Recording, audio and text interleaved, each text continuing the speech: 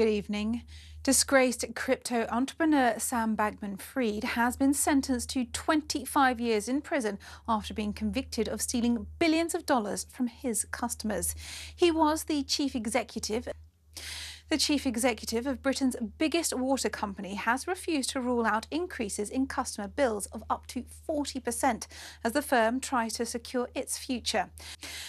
The Labour leader says he isn't playing for a draw in the local elections. Speaking at his party's campaign launch, the Labour leader accused Rishi Sunak of bottling the decision to call a general election. And are you heading away this Easter weekend? Well, 14 million journeys are expected, so drivers are being warned about long delays.